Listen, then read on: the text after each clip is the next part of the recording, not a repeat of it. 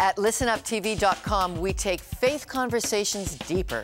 Check out our blogs, send us your questions, and let us know what you think. That's listenuptv.com. Listen Up is back looking at climate change and its epicenter, the Canadian Arctic. We're recently back from Coral Harbour, Nunavut, where we saw firsthand the danger a thinning ice cap poses to the lives of families who travel the ice daily hunting for food. They were celebrating a miracle rescue when Listen Up caught up with them. Joining us now to discuss the dangers climate change poses to the Inuit, Nunavut's Premier, the Honourable Eva Aariak, joins us from Iqaluit. Premier Aariak, welcome to Listen Up. Thank you. Is this what it's come down to? Miracle rescues like we were part of watching Celebrate earlier in the program. Are your people praying for a miracle from climate change? I think they are praying for a lot of things. We are experiencing drastic changes in the weather pattern, on the permafrost, and many other things with plantation that are being affected as well as wildlife species. For example, we have found insects and birds that have never been ventured this far north, and people are surprised to see those kind of species. So, and more, I hear the hunters especially complaining the fact that the ice is too thin in some areas, that it becomes dangerous to travel farther than they wish to go. And over the last few years, we have experienced a number of accidents that have taken place due to the condition of the ice that they are not used to traveling on. This climate change is a human rights issue.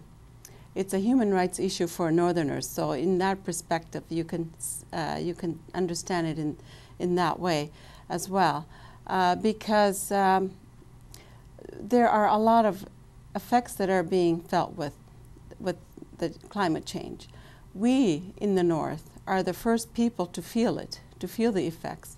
And the people in the North, as well as, of course, the animals and the plants and everything else. We are the very first people that are experiencing these kinds of changes that are happening. And give us an idea how that affects your people economically. We already covered off on how their cost of living is at least 5 times higher than that of ours in the South.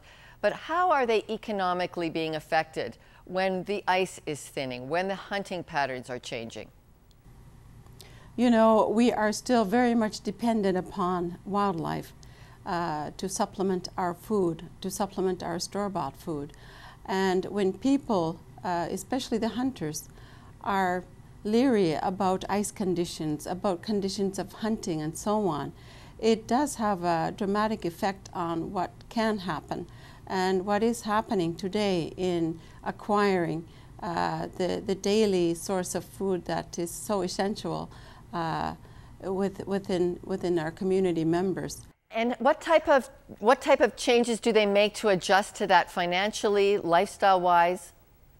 How do they cope? You know, yes, when within our government, we emit very little greenhouse gas emissions, but we are concentrating more on adaptation to the climate change. We need assistance in infrastructure to address those kind of things. You know, we are just, for instance, last year, we had an incident that happened in one of the communities where the bridge collapsed due to melting permafrost, and there had to be some emergency measures carried out.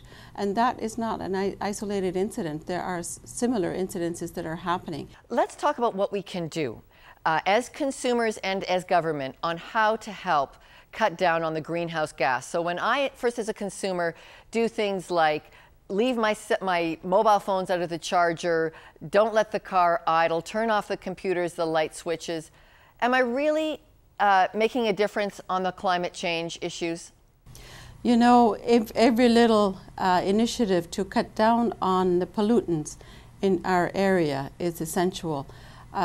is even more essential that other countries that are emitting dangerous greenhouse gas emissions that affect us take steps to address our problems in the circumpolar area and in the Arctic.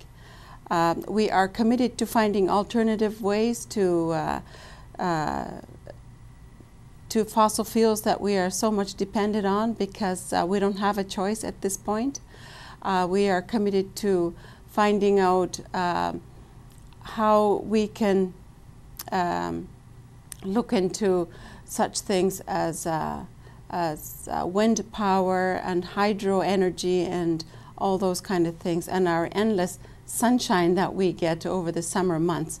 You know, all these sources are very good alternatives that we have to be looking into, and in doing that, though, we also need assistance in terms of dollars to be engaged in studies like that. Well, Premier Aariak, thank you for reminding us what a vital part of Canadian life your territory is. And Nunavut Premier Eva Aariak, thank you very much for joining us from Iqaluit today. Thank you. Coming up, how those in the Arctic keep their connection to spirituality alive for survival. That's next.